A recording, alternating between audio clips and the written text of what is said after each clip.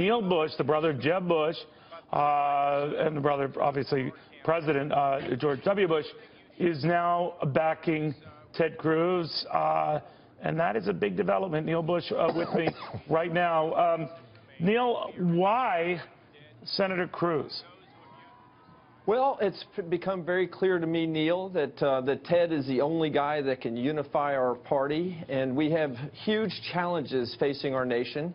I was excited to see that Paul Ryan wants to lay out an aggressive, reform-minded agenda, and we need to send to Washington as our chief executive a president that is principled, who is focused on sticking to his principles of conservative leadership. And Ted's the only guy right now in the race that's left that has these strong, principled conservative views that can lead the Congress and lead our nation through the era of reform that will continue our greatness and raise us to even greater levels as a country. So my wife and I have joined the Ted Cruz bandwagon, and we're happy to do so. We're fellow Texans with Ted and know that he'll be an effective president. He was my first choice. Did you discuss this with your brother, Jeb?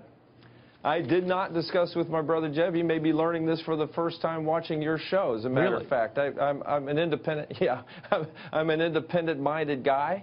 I haven't talked to any of my family about this. I think they found out yesterday that I joined the Ted Cruz campaign, but they didn't know that I was going to be heightening my advocacy by being on your show. But, this country's at a critical turning point. And, what's interesting to me, Neil, this is the time when normally the Republican Party would be unifying around a candidate. And I think it's pretty clear that there's only one candidate left in this race that's actually talking about ideas. I just saw the press conference slash celebration in Florida that Mr. Trump did. Some people say he's kind of narcissistic and bombastic. I'm not going to get into that, but you can judge for yourself. He talked about his food. He talked about everything but issues.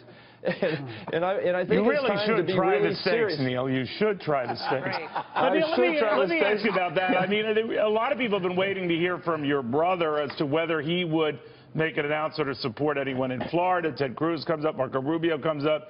Do you know? I know you didn't bounce this. You say, well, if your brother or anyone in the family. I don't. But do you know whether he is poised to do anything like that? I really don't know what he's thinking right now. I'm sure he's, enjoying his private life. My brother's never made a habit of calling me for political advice, so that probably doesn't surprise anybody out there. And, he's a good man. I'll tell you, I'm so proud of the campaign he ran, though, because he stuck to issues. He ran with a servant's heart. Can you imagine? I mean, the President of the United States is the most powerful position in the world. We are the greatest country. We're the symbol of our greatness. Are you surprised he botched it, though, Neil? I mean, obviously the emergence of Donald Trump changed things, but there was such surprise over your brother, being rusty and maybe that many years out for being governor. That was it. I don't particularly like the use of the word botch. I just have a feeling, I just know it wasn't his time this year. And there are a lot of political dynamics around that. It doesn't change the fact that he was clearly the best qualified to take the reins of the presidency. Well, it didn't happen. He's out of the race, to your point. You like Ted Cruz, but if it were Donald Trump who got the nomination deal, could you support him? Let me be clear. Let me be clear. I like Kasich and I like Rubio. Rubio's got a great future. But if it were Donald Trump, Neil, if it were Donald Trump, could you support him? Just a second, let me finish my point. Sure. But at this time in the party's process, we normally consolidate. And when it becomes by next Tuesday, only 60% of delegates would have been selected. And when it becomes a one-on-one race, Ted Cruz versus Donald Trump, there's no doubt in my mind that the Republican Party will send a devoted, principled, courageous conservative.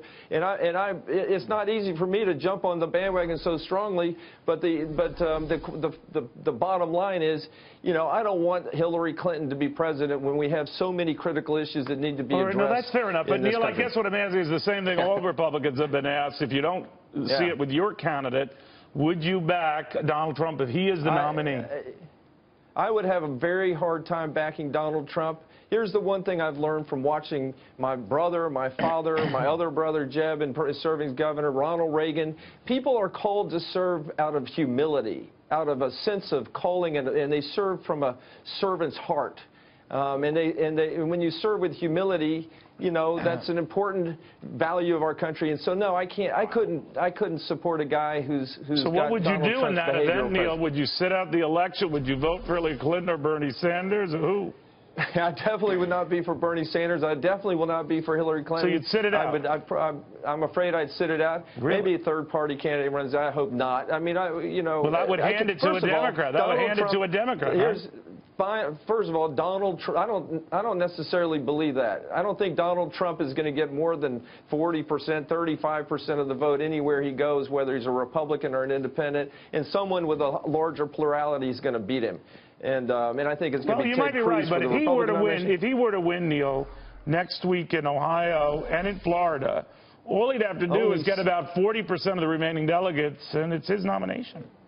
And I think it's going to be, I think there is a pathway for a unified Republican Party to send the candidate of choice that win a one-on-one race, and it looks like the only guy that can do that is Ted Cruz, that guy will win more than 60% of the votes. And I think your math is a little bit off. I think it's more like, you know, he would need 46% or 47% of the delegates. I've checked it and rechecked it. I took my socks off, used my toes, everything. And the funny thing is, a lot of the delegates haven't even been selected yet. No, so you're quite